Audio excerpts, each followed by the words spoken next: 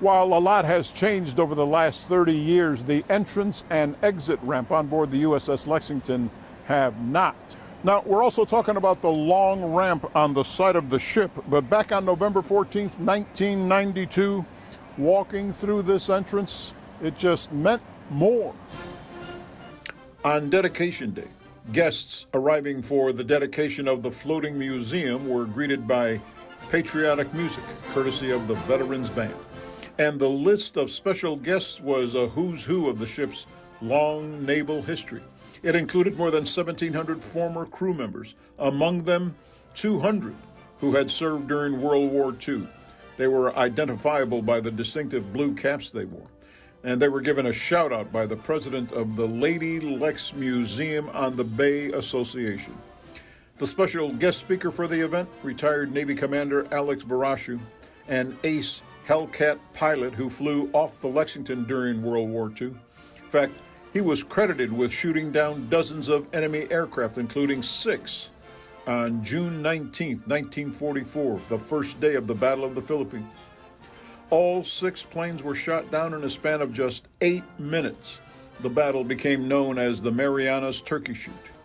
Also on hand, Hugh Winters, commander of the Air Group 19 that was stationed on the Lex during World War II. That squadron was credited with sinking 4 Japanese aircraft carriers. Winters himself was a fighter ace with 8 confirmed Japanese planes downed. Also at the dedication was the very first air officer aboard the Lex when she was commissioned, and the pilot who made the very last landing on the Lexington.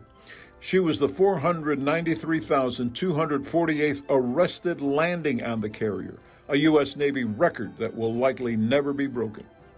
More than 3,800 people were on hand as the Navy handed command of the historic ship to the city of Corpus Christi.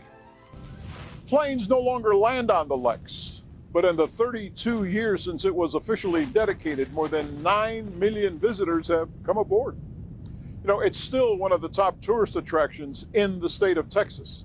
And next week, contributor Robert Parks is going to explain why expanding the exhibit helps keep it one of the top tourist attractions in the city of Corpus Christi.